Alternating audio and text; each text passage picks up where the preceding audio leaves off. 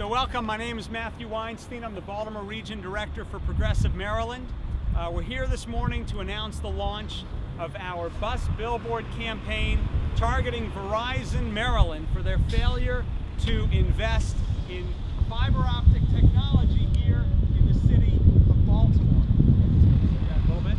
Is that good? As anyone who's a native in Baltimore knows, there's a long and unfortunate history of companies, industries not investing in Baltimore.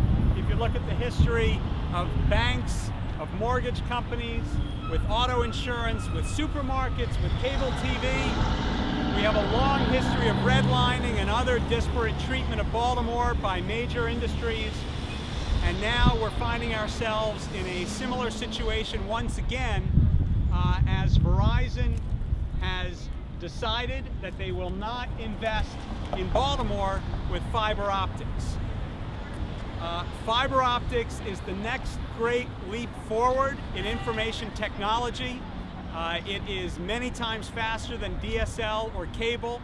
It's why so many other countries, from Japan and Korea to Germany and France, have faster internet than we do. Fiber optics is finally coming to the United States. But the problem is, it's not coming to Baltimore. So far, Verizon has invested and is installing and deploying their fiber optic network in Baltimore County, Anne Arundel County, Howard County, Harford County, Montgomery County, Prince George's County. They're investing in all the major jurisdictions in Maryland, as well as all the major cities on the eastern seaboard. Washington, D.C., Richmond, Philadelphia, New York, Trenton, Camden, every comparable city to Baltimore, but they're not investing in Baltimore. Last year, Verizon, in spite of the recession, made profits of over $10 billion on revenues of over $100 billion. So there is absolutely no excuse for Verizon to say that they don't have the money, even at a time of recession, to invest in Baltimore. So, in Washington, D.C., what it took was a strong community coalition of communities, civil rights organizations, churches, consumer advocates, all coming together, demanding equal treatment. That coalition took a year. That campaign took a year, and then finally Verizon decided about a year ago that they would invest in fiber optics in Washington, D.C. We're doing the same thing here in Baltimore. We built a coalition that includes many of the leading community, church, labor, civil rights organizations in our city and in our state, and many of them are represented here today.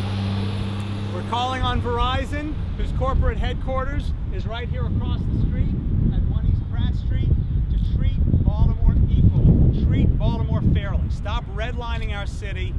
Give Baltimore, our communities, our businesses, the same access to technology, to high-speed internet that we need to be competitive in the 21st century and in the decades going forward. I'm going to introduce a couple of representatives of our coalition members to say a few words. First, we're joined by Reverend Johnny Golden, who is, as well as being the pastor of New Unity Baptist Church, is the president of the Interdenominational Ministerial Alliance, the leading faith-based coalition here in Baltimore. Thank you for being here today. You're welcome, man. Thank you so very, very much. We're here to say that not only is our concern that Baltimore is left behind local, but it's global. How interesting that today Julius Janikowski, the chairman of the FCC, is laying out a new nationwide plan for America in terms of what she needs to do in terms of being a partner in the global growth of internet capacity. We rank 15th in the world today, 15th in the world, America, and Baltimore ranks even lower than that within the United States. We need to do more. We need to be sure that we're involved, that our community is not left behind. This is the 21st century, and we are still operating as a 20th century entity. We need to move forward. Thank you so very much. God bless you all. Great. Thank you, Reverend Golden. Buses will be going by, and I wouldn't be surprised if we see this exact ad, but a much larger version of it. One of the best ways that we know here in Baltimore to get out our message and call attention to this situation is to put the message on the sides of buses. And so this is a full-color miniature edition of the ad that is now on about 50 buses rolling through Baltimore during the coming weeks and months to get out the message and let folks know, and also to get more people signed up. We have a website, whereisbemorefios.org, where already dozens of organizations and scores of individuals have signed up, and we invite others to do so.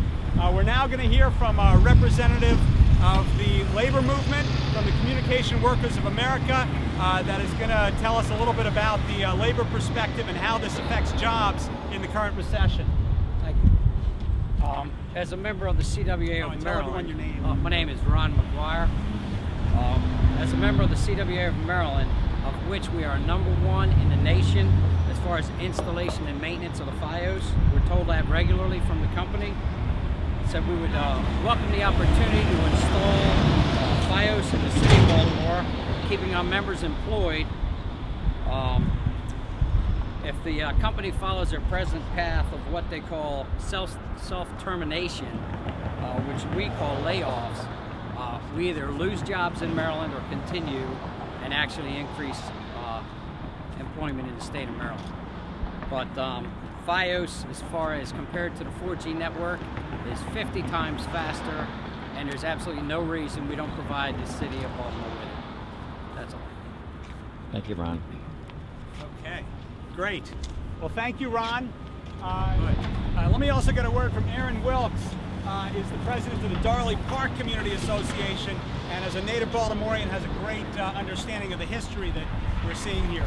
You know, for the longest time in our city, we've always gotten second-class citizenship, and quite frankly, Verizon essentially, while they're advertising to the folk in this city, but not making it available to us, it's similar to when we were going through the cable fight and how the same economic lines are being used about how economically it's not feasible.